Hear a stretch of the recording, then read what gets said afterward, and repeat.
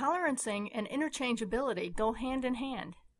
An interchangeable part is any part designed to be a replacement part. When we buy a part to replace a broken or worn-out part, we expect it to fit properly. There would be no interchangeability without tolerancing.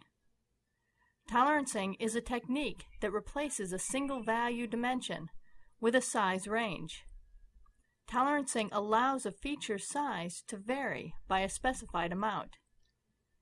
It is necessary to specify a size range because it's impossible to manufacture any part to an exact size. The size variation also gives us a method of quality control.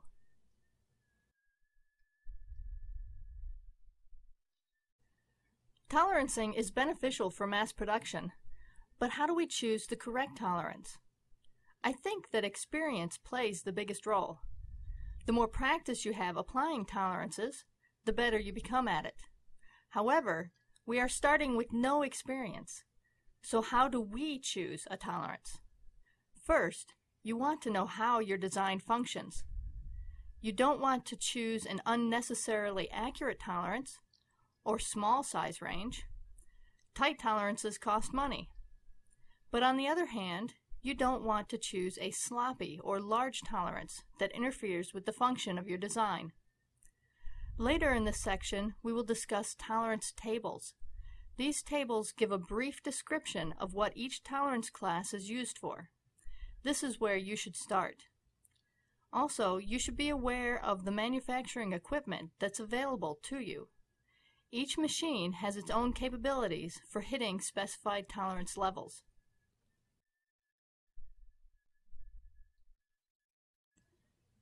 Standard agencies compile and publish agreed-upon tolerance classes. The two most common standard agencies are ASME, the American Society of Mechanical Engineers, and the ISO, the International Standards Organization. Published and agreed-upon standards make it possible to manufacture parts worldwide and be assured that they will fit together.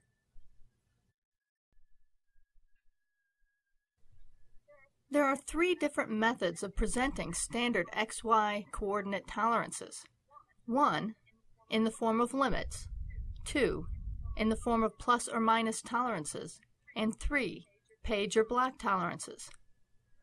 Limit dimensions state the maximum and minimum size that a feature is allowed to be and still pass inspection. The low limit is always placed first or on the bottom. Limit dimensions are nice because the machinist does not have to calculate any limits. Plus or minus tolerances give a basic size and the variation from that basic size. Plus or minus tolerances are convenient for designers. The part can first be designed using basic sizes, and then the designer can go back later and add tolerances. Page or block tolerances are given in the form of a general note. These tolerances are normally used to cover any dimension that has not been specifically toleranced.